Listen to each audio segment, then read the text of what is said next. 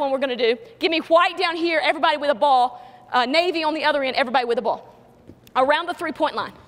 Now I'm going to show you the quick version of this, right? So these drills, they would go from drill to drill to drill. White down here with balls, okay? At the three-point line, we're just going to shoot it. All right, remember, if they do not accomplish the goal every single time, they must start all the way back over. Okay, so if we're gonna show 3 drills. So you reach your goal, you move to the next one with no stoppage, and we would just run the clock. So this would be everybody around the three-point line, and we're going to go 80 threes in 3 minutes. And 80, you'd have to make 80 threes in 3 minutes on just your end. So this is a team building thing too, right? So let's say they're at 70, and you guys reach your goal, then you guys would all get to go down there and help them finish. Okay, from there, I'll show you the next one. We're not going to do it for 3 minutes. We're going to do it quicker, but just so you get the concept. Now, sometimes you got to get people rebounding. Sometimes you need to go get your own.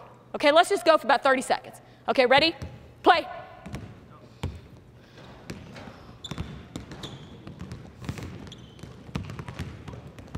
There you go. Count them out loud, guys.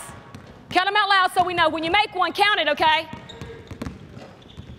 Here we go. Here we go. Okay, freeze. So imagine they made their goal. So remember, this is a build-up. It's mental sharpening. Typically, they all make this one, right? That gets really, really easy. So now we're going to build up to what our next one is. So the next one is I need one guy underneath the basket. I need a line here like an outlet line and a shooter over there, okay? And an outlet line over here and a shooter over here. All right, this is called transition threes. There'll only be 2 basketballs. So you keep a ball here, okay? And you keep a ball underneath the basket. Okay, no one else needs a ball, okay? So we're going to put 4 minutes and 10 seconds on the clock, typically for us. If I need to hurry up, we'll just put 2 minutes and we'll go one direction.